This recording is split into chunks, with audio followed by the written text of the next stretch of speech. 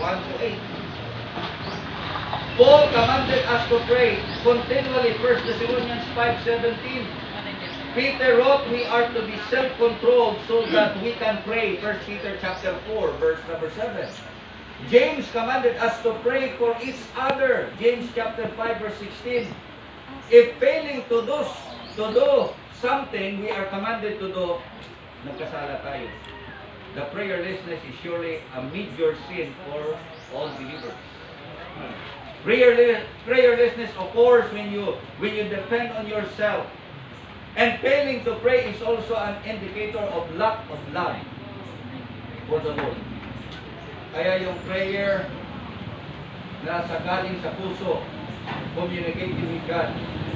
Pero kung minsan nakukulangan tayo ng panalangin at hindi tayo interested sa panalangin. Kaya itong ating ginagawa monthly is to pray is an indicator of our lack of concern for the advancement of Christ's kingdom.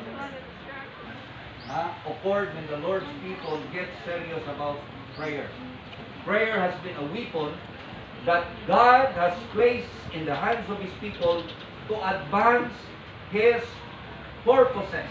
In Prophet Samuel, prayerlessness is sin. In 1 Samuel 12:23, moreover, as for me, God forbid that I should sin against the Lord in ceasing to pray for you. Pastors and church leaders pray for their flocks. We have to pray for our members. Amen. Fathers and mothers must pray for their children. Nakakalimutan na natin ito. Children must go to pray for their siblings as well as their friends. Christian employers must be challenged to pray for their employees. Church member must pray for others in their congregation. Kaya yun, napakalaga. Pray for one another.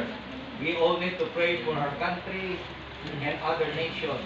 Itong conflict between Russia and Ukraine. Kaya tumaas ang ating gasolina. Magkano na dito? Magkano 70 point something. Bakit? Kasi yung malaking source ng ating gasoline ay nasa Russia. Baka pinotol itong Russia. Kaya tumaas ang gasolina. So, ano ating gagawin? Ito, propesiya na to. Sabi na ay, propesiya na to eh. O sige, makagwan ka sa tatisag ka to, mataas pa raw ito eh. Ano mangyari ng atin? Yung iba ka eh, kahit pang gasolina, wala. Ay paano na ito, kung kakasin nito, ano mangyari? Pag-bike na lang tayo. Ano kaya mangyari? Mga pastor mag-bike. Wala ko naman pagka na ito. Napakahirap na sitwasyon. Now, so affected ang price natin, ang gasolina. Now, how much should we pray? Yung iba nagbigay ng mga specific guidelines, 5 minutes, 15 minutes, 30 minutes, 1 hour. Well, prayer is not measured by minutes or hours, but by the attitude of the heart. Hindi sa haba ng oras yan ang prayer, kundi sa attitude ng puso. We are not responsible in this matter to another Christian with a stopwatch, but we are responsible to the Father who knows our heart and depth of our hearts, of our desire. Hindi naman tayo responsible kung anong haba, anong ikli ng ating panalangin. Hindi responsible tayo sa Diyos. Tinitingnan ng Panginoon yung puso natin. You can begin to respond to the stirring of the Holy Spirit within you to become a person of prayer. Ultimately, God is calling us. Tinatawag tayo lahat ng Panginoon to a life of prayer. It is a life lived in close proximity, nearness to God. We learn to pray as we go, whether we are driving a car, whether we are riding, whether we are walking. Ako, nagpipray ko habang nagdadrive. Pero hindi siyempre, hindi nakapikit ang mata ko habang nagdadrive. Kasi may magte-text, Pastor, nasa hospital kami. Please pray. Ano pag gagawin mo? Sabihin mo, hintayin mo muna makarating ako sa bahay para mag-pray. Hindi, kailangan mo. So, Lord, Lord, please, look something with it.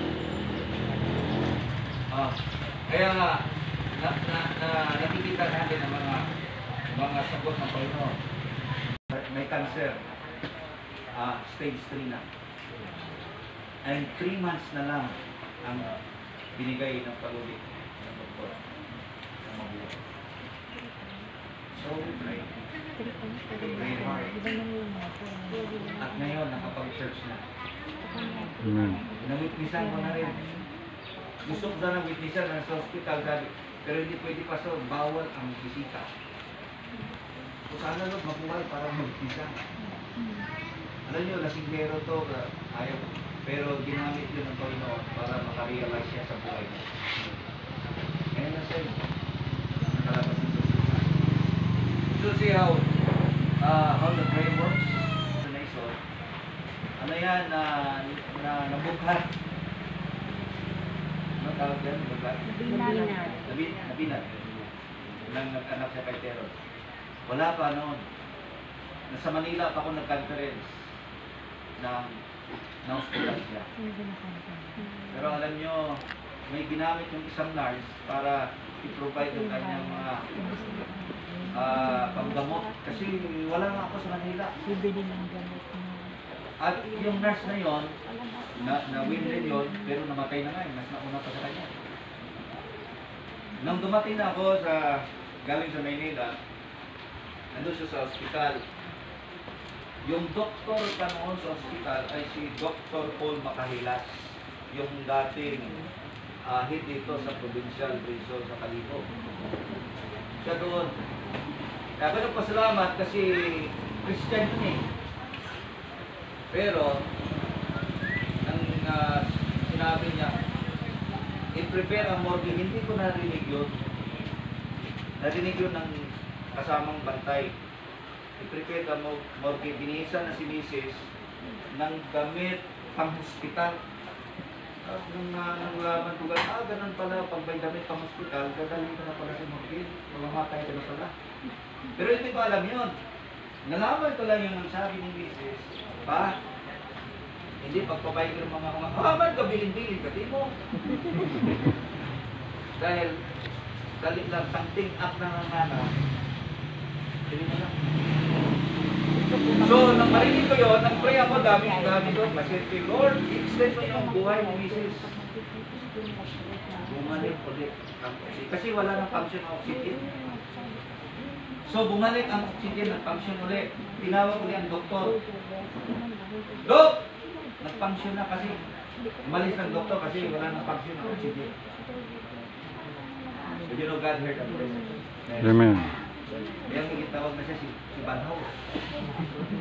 Kaya mayroon doon maestra, yung master niya, doon sa tabi. Sabi niya, na makita niya yun, kaya nang bumalik ng oxygen, nilipat ko si sa private room para may privacy. Wala namang katiyakan, kayang bayaran, pero report na bahala ng Panginoon kasi importante malipas yan. So yung teacher na yun na yung kanyang sister ay kapasakit. Nang makita niya yun niya, Pastor, could you pray for my husband? Okay. So, nag-pray natin.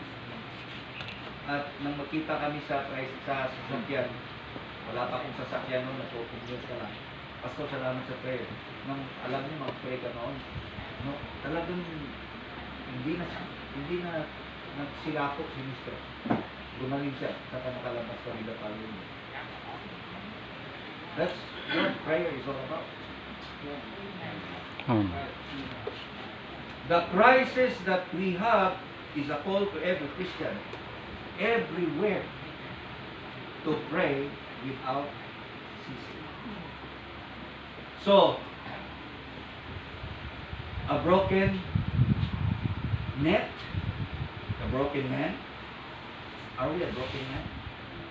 Hanggat hindi natin na-realize na broken man tayo, we will not be filled with the Holy Spirit. The third, a broken partnership. Verse 10, who were partners with Simon. Consider their facing business possibilities. But whole night, no gain. Magaling itong mangisda, sila ni Peter.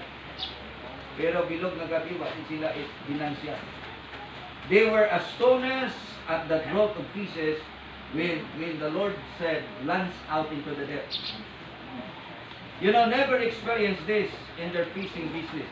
Hindi nila ito na-experience sa fishing business nila. To some, they fish less from their big fishing industry. So, makukonsider natin dito ang napakalaking miracle na ginawa ng Panginoon. Kita nga natin si Peter, sabi niya sa Panginoon, "Lord, lumayo ka, ay masipot na." Pag tayo ba'y nakatanggap ng blessing, nasasabi ba natin, "Panginoon, actually, hindi ako karapat-dapat natanggapin ang blessing na ito. Pero salamat, binigay niyo po sa akin." Amen? Oh, hindi binigyan tayo ng blessing para magpayabang. Binigyan tayo ng blessing para makita natin na hindi tayo karapat-dapat kaya binigyan tayo. That's why, from henceforth thou shalt catch men. Kaya sabi ni Jesus, mula ngayon, magdapot na mag-islit tao. From perch, talakitok o pambano, to people. Kahapon nag-order kami doon kami nag-meeting sa pangalan sa Great Mall. Kanila Pastor Amante, sila Ma'am Barbie, yung mga talagang head sa ating sa ating swim. Nag-order si Pastor Glenn ng talakitok, pambano. Sarap pala. Sa mga kalat. People are the most important to the Lord. Amen. Hindi naman importante sa Panginoon yung ating mga sasakyan ngayon. But people. Kaya kung tutusin, hindi ko sana pwede ipapagamit yung sa... Fortuner yan eh. Tapos, sinusundo lang. Kung isang pagkatapos ng Domingo, grabe na hito, yapok sa sasakyan. May punta ko mga jika, parang may oso lang. Pero wakat mahina, hindi ipagamit. Why? Because God is interested with people. Fear not from henceforth, thou shalt catch men. Huwag ka nang matakot, sabi ng fire. Mula ngayon, uhuli ka na. Kaya, maganda yung nangangamon tayo sa mga solving in dito. And look at what happened, verse 11. At least na to, leaving their boat. Iniwanan nila kanilang mga bangka. Anong picture dito? Surrender. Katulad, marami sabi, katulad kay Missionary Hardy, iniwanan niya ang pag-ibig. Are you a Navy officer? Nasa? Imagine mo, iniwanan. Magkano ang sweldo? 40,000. Ano yung dollar? Pero aside from that, meron dito special kami, meron kami plus 50% hazardous duty. Kaya marami gusto mag-Navy, di ba? So isipin mo yan. Iniwanan niya, pupunta sa India. Sabi nga doon, maraming sinusunod ng mga missionary sa India. Sabi ko, ito ba ito? Kita nila mga Pero isipin niya, pupunta siya doon para pasunod. Pero alam niya, hindi naman sila pabayaan ng Panginoon. Amen. Sa picture, living there, iniwanan ng kanilang posisyon. Pagkatapos, nagsuko ng buhay sa Panginoon. Amen? Amen. Hindi tayo, wala tayong kahirap-hirap dito. Minsan tayo mga pastor, atin ang mga battery. Ang uwi natin, may mga bit-bit na tayo. Kung kay Dr. Salva pa, yan, may mga dala na kayo. You can go home properly. Hindi may pasalubong na kayo sa mga asawa nyo. Baka iniwanan yung mga asawa nyo, walang bigas. Hello, walang panggatas. Ngayon, makakauwi na. Masarap, amen? Let Christ make you teaser of men. Sana patuloy pa rin tayo ginagawa ng Panginoon tayo mga teasers of men. Amen? When was the last time you won a soul? Yeah. When was? Oh. Last Sunday. Napakalaga. When you are called by the Lord, it's a great honor. Amen? Amen. Kaya tuloy lang tayo mga pastoral. So, wag lang natin tingnan yung nauna na may magandang building, may mga sasakyan. Wag rin na, hindi yun hamon. Yung hamon kung paano yung mga kaluluwa na dala. Kasunod na lang yun. Alam nyo, sa totoo lang, kung mag-desire ka ng mga sasakyan ganyan, mahirap mag-intihan. Kaya lang naman nagtubong ka sa gasoline station, yung ariba, pinota yung sasakyan mo kay Pastor Ali, at sa kay Pastor Ali, Mitsubishi. Okay, 300 ang tulong. Ano ba yan? Motor? So, usually, 500 sa taas o full tank. Nakabarong pa 300 lang. So, malaki. Tapos, magpa-change oil ka. Kung sa kasa ka magpa-change oil, malaki rin sa ito. 9,000 yung guma pa, iilis ka. Yung guma ko lang na yan kasi ano yan Firestone. Yung mahal. Umaabot siya ng 13,800. Isa pa lang. Yung babayaran mo pa monthly. Ang monthly ko 29,273. Kung mag-deficit ka na dyan sa offering ko, paano yan? Mabuti kay Pastor Sai, baka paid na yan si Pastor Sai. Paid na ba kay Pastor? Kasi may nakuha siya sa sa SSS niya. Yung aking bagay. Mataas siguro kay Pastor Sai na contribution. Ako, kumuha na rin ako ng pension sa SSS.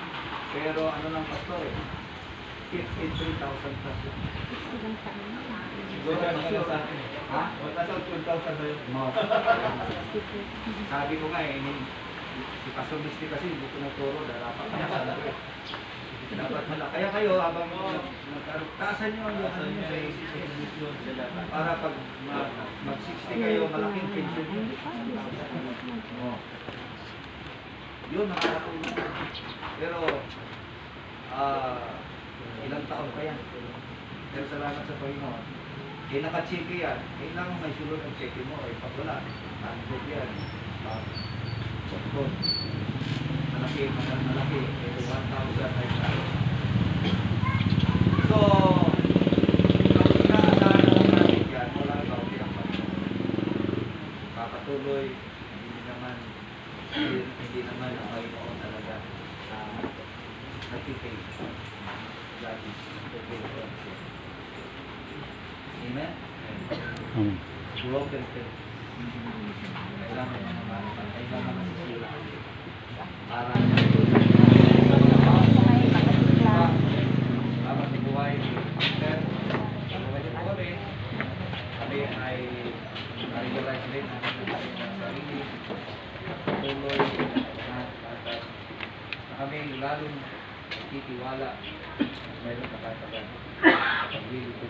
Alam namin, napakaraming challenges lalo sa panahon na ito aming hinaharap, pero alam namin na ito ay magbibigay sa amin ng kakatagan at pagtitiwala at patuloy na maging malapit sa aming mga prayers, maging matatanap sa isa't isa. Salamat sa muling kami ay inyong pinagkaisa upang kami, Panginoon, ay magpanalan niya. Lumayin ang iyong pangalan at kapilakin ka. all our prayer, thanksgiving. In Jesus' name. Amen. Amen. Okay.